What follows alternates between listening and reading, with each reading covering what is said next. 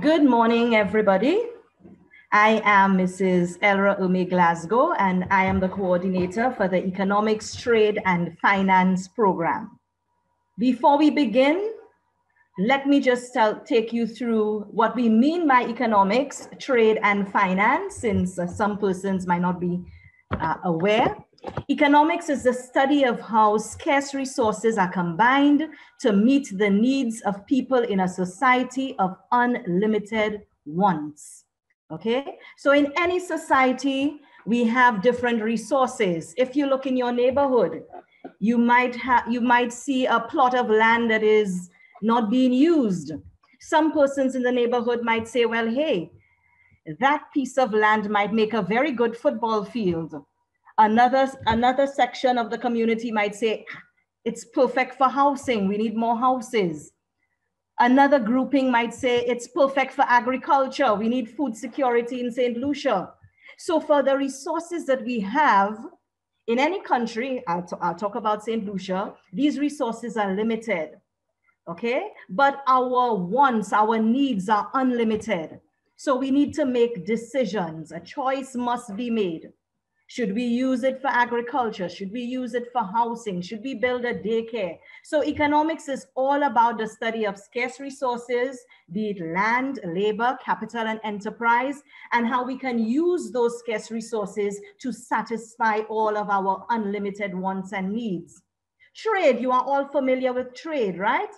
International trade involves the exchange of goods and services across international boundaries, okay? We are all familiar with exports and imports in this program. We will delve into that. Finance. Finance is the management of money. It includes many activities associated with banking, investments, budgeting, securities markets, financial institutions, and financial management. So there you have it, economics, trade, and finance. Now, why should you pursue an associate degree in economics, trade, and finance? Well, just from the name alone, you could already think of possible places where you could find employment, possible fields. So one major benefit is that it will provide you with skills that will make you more employable. Now, the training will develop your analytical processes, critical thinking skills, problem-solving techniques, and communication proficiency. You will be capable of analyzing what is happening in the economy around you.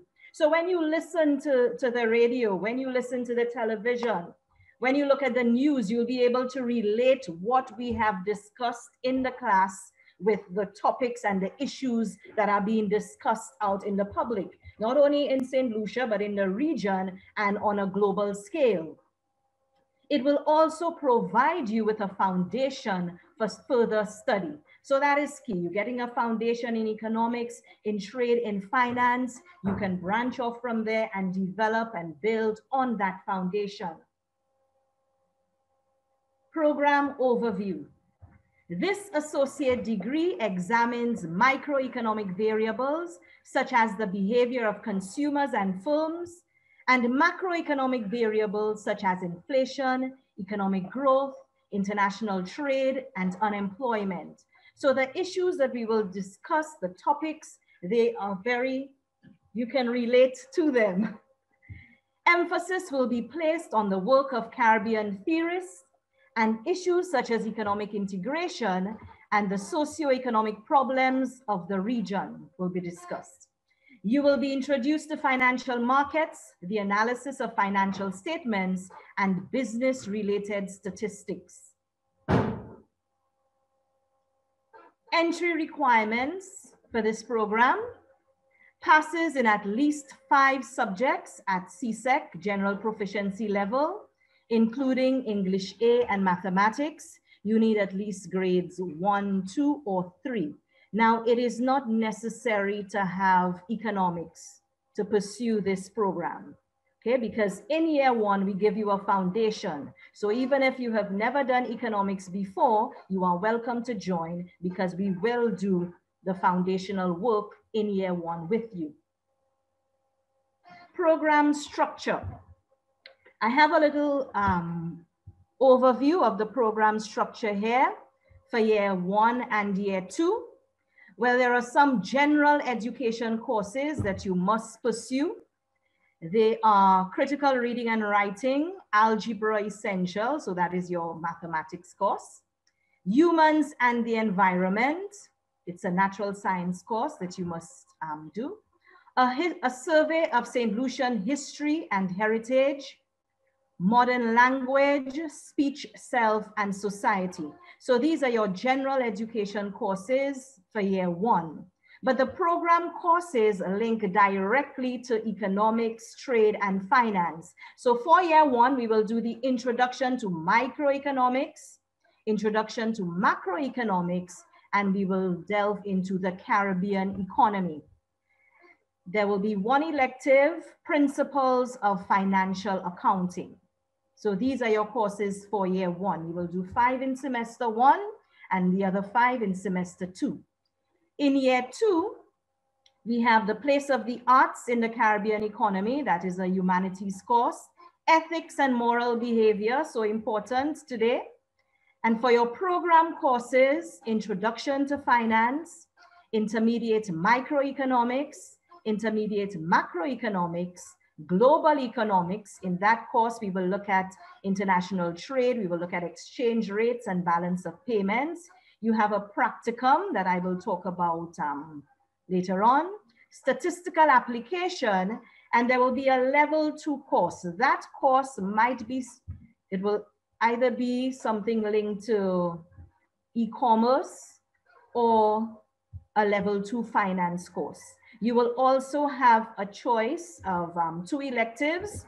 So for the electives, these are just courses that are not listed here that you are interested in. So they could be courses from the natural sciences or from humanities. Once it can fit into your timetable and you have an interest, you are welcome to pick 2 courses as your electives. So now I'm just going to zero in on year 1. So in semester 1, you have critical reading and writing. That is your COM course, okay? And you have the introductory courses to economics. And semester 2, you have your history. For the modern language, you will choose between French or Spanish. You have speech, self, and society, the Caribbean economy, and your principles of financial accounting course. So that is the structure of year 1.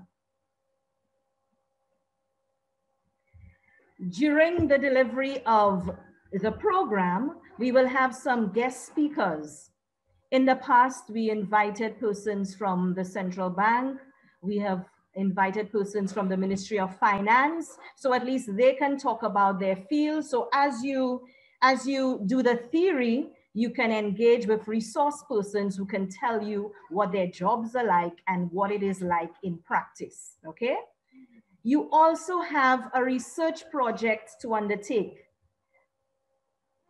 In your final semester in year 2, you would have your practicum. So after gaining the knowledge in economics, the knowledge in finance, the knowledge in trade, you get to pick a particular topic, a particular area of interest that you could do some research on. And in pursuing your research project, you will have to make contact with certain resource persons. Maybe you need some help from persons in the ministry. So at least in undertaking the project, you will be forming links with persons out there in different industries who potentially might be able to put in a good word for you or even offer you some employment in the end, yes? Career prospects. Well, just from the program's name, economics, trade, and finance, you could already think of the areas that you could pursue career-wise. Banker, I just put a little list here. Banker, research analyst, business forecaster, teacher, an economist, a credit officer, and there are many other areas in banking, in economics that, of course, you have the foundation. Once you've done that program, that you can pursue other careers linked with. with the program. Okay, so I encourage you to join the SALCC family and apply. And I thank you for your attention. So Arthur Lewis Community College. Apply today and fast track your career.